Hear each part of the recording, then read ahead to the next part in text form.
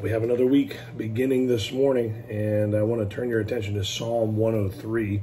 Psalm 103, and I think that if you will consider what I have to say this morning, you will start your week off strong and maybe even set it to be one of the best weeks in a long time.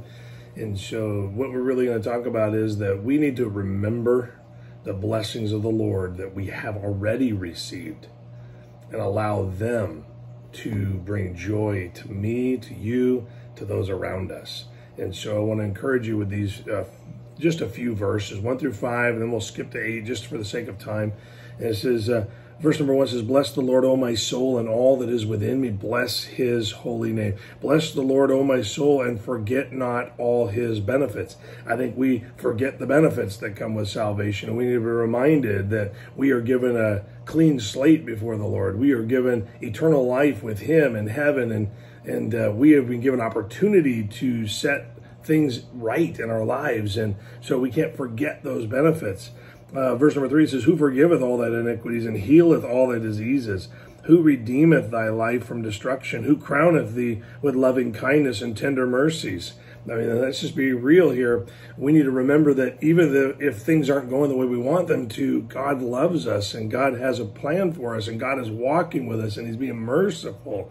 There's just so many things happening all at once that we need to be reminded of. I think we can get bogged down in what's not happening and forget all that we have. And so I want to encourage you as you start this week, remember that these benefits that are in you and on you all the time because the Lord loves you and the Lord is your Savior and he has changed the trajectory of your entire life. And so it doesn't have to be the way it was. It can be newer and better all the time. And verse number 5 says, "Who satisfieth thy mouth with good things so that thy youth is renewed like the eagles."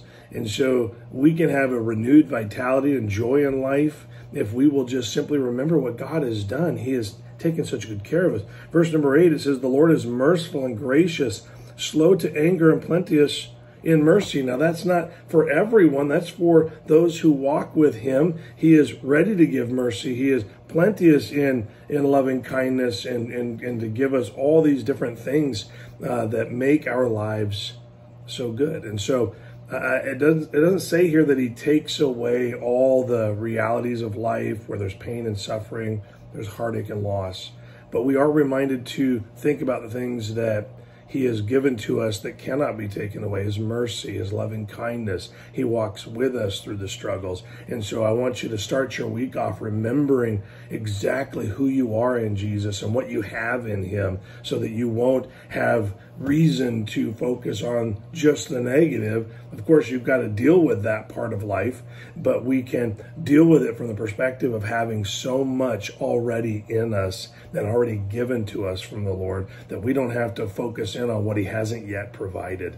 And so I want to encourage you, let the things that you already have in the Lord, in your relationship with him, be the thing that guides you through this week. And I know that if you'll do that, Monday will be a lot better. Everybody's posting things about, oh no, Monday's back, but the truth is that Monday is just another day to praise the Lord for the things that he's done. And so I want to encourage you, have another day to praise the Lord for all the great things he's done. And you'd be surprised how fast even Monday can go. Have a great day.